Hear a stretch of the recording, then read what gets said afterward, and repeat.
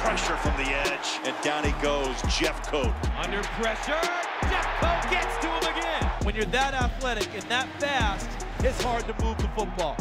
You walk through these doors and you are Jackson Jeffcoat, and you are put up as one of the greats to play here at the University of Texas. Does that hit you? Going undrafted sometimes to me makes me forget about all of this. Fair. Sometimes I'm like, was I really that good?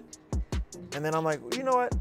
Let's look at the stats. Let's look at what I did in college. That's more important than thinking about the draft. When I look back at it, it is special to be seen as one of the greats here and to be an All-American here. The recent loss of Greg Robinson, what did he mean to you in your career? Greg Robinson was special to me. He came in here when we were not doing too well.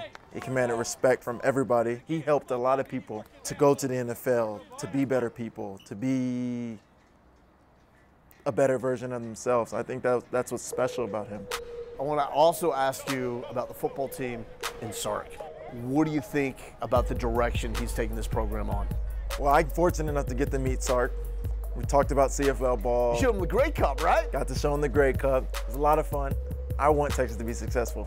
Any way that I can help support our team, I want to be able to do that. I think that we're heading in the right direction, and people just need to be patient and enjoy the process and cheer on our Longhorns. Knocked out of his hands by Jackson Jeffcoat. When you get up there, you're in the CFL, what's your mentality? Are you more like, I'm going to do this and then show the NFL what I'm all about? Or are you already embracing it, viewing it as something I'm going to do long term? It was more, I'm going to go up there and dominate this league and in a humble way, and then prove to these people that I'm good enough to be in the NFL. I was playing well as a rookie in the CFL, no one called. So I put another good year together for my second year.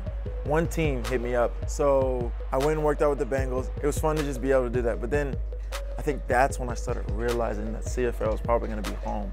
And that was starting to become the thing that I embraced, being the best that I could be and where I'm at. What does it mean to you to have your own path and to know that you're doing things the Jackson Jeffcoat way? Well, it's special. You think about with my father playing in the NFL. Everybody expected me to go to the NFL and be great in the NFL. I had some bumpy roads. I had some adversity, and I think it's made me better. I've been able to go and play in the CFL and enjoy it and learn things in a new country that I might not have learned if I didn't go to the CFL. And it's over! Back-to-back Winnipeg Grey Cup champions 2021. You got some bling there. What are we looking at on the finger? This is the first Grey Cup that we won, 2019 Grey Cup ring. We haven't got our 2021 rings yet. It was made by the same people that made the Toronto Raptors ring. It's a special ring. It's got my number and last name. It was the 107th Grey Cup. Our team motto, fit in or forfeit opportunity. That's kind of what we live by. What does your dad think about everything, your path, your journey? He's proud. He said he's very proud of me. He loves that I'm doing my own thing, that I'm not trying to be him. He used to tell me, and this meant a lot to me, and it actually helped change my mindset. He said, you're not Jim Jeffcoat. You're Jackson Jeffcoat. Your path is going to be different than mine. You shouldn't want it any other way. And I took that to heart and realized, like, let me create my own path. Let me do my own thing and be happy with what's going on. No matter if there's hard times, embracing them and learning to get through them, it helped a lot. Seems like you're in a really good spot in your life right now. Is that fair to say? Yes, I am. I guess 2 Grey Cups, having great little pups, great family, great friends, living in Austin, Texas. I guess that helps.